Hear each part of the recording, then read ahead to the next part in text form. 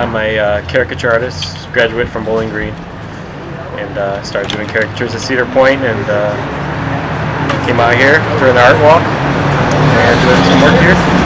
Business has been pretty good today. Probably drawn about 20 people, so not too bad. I guess networking, to be able to talk with other vendors, see other artists, good community. Yeah, so we're downtown and the art walk is going on right now. It's a really great cause. I like how the community can come together and put this whole thing on. There's some really great art down here. We've been to a couple places so far and stuff we've seen pretty cool. Yeah. This is the second year that we have done any sort of cancer ribbon special or anything like that.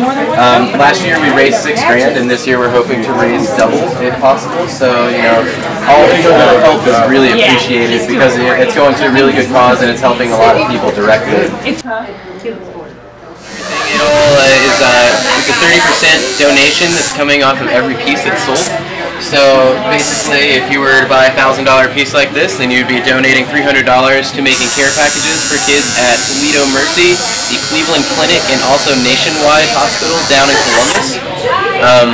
And also, when it comes to tattoos and everything, 100% of it is being donated and everything as well. And the artwork is all coming from the Two-Dimensional Art Association at the university, so it's all the senior level artists and also some juniors as well. And it's basically just their best work that they could possibly bring out for the exhibition. Also, there are some pieces that are done by professors and everything too, so there was a fair amount of help that came along with it. Yep, that's about it for artwork stuff. Aside from that, it's just tattoo and having fun with it.